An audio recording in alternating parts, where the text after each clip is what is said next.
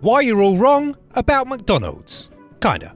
With the world's economy in peril and constant threat of recession, it should come as no surprise that McDonald's is growing more than ever. Poor, anxious, miserable people make perfect customers. And who likes small family businesses? Ugh.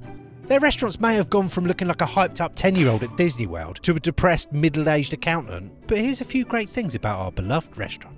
No matter where you are in the world, you can always find a McDonald's and have something affordable and familiar, so you can stuff your face until you feel sick, and then 4 minutes later, miraculously, be hungry again. Because of their commercial success, they're under extreme scrutiny, so you won't find a more hygienic kitchen and higher food safety standards. What better place to clog your arteries than slowly poison yourself? Another great thing is that feeling when you're driving home after a vacation, everyone's tired, and then you see the McDonald's sign and without saying anything, you pull in and everyone in the car cheers.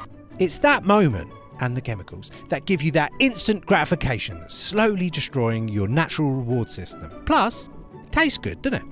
Look, if it's that bad, why did Elon Musk just buy 48% stake in the company this week? He's now the CIEIO. Yeah, the ice cream machine's always broken. The strawberry milkshake contains absolutely zero strawberry. And there's 19 ingredients in the french fries. But guess what?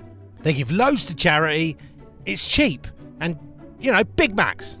Their Caesar salad might be more fattening than their hamburgers, but who goes to McDonald's for a salad? That's like going to a hooker for a cuddle. And if you believe all that negativity that's been proven in the media, then you're thicker than that weird pink chicken sludge that they turn into chicken nuggets. Look, none of you like to admit that you eat it regularly, while McDonald's state that they sell the most burgers in the world per month. Well, someone's lying, aren't they? You can tell some of the liars because you can't see their McRibs. Anyway, this was great. Give us a little subby wub, and I'll see you next time.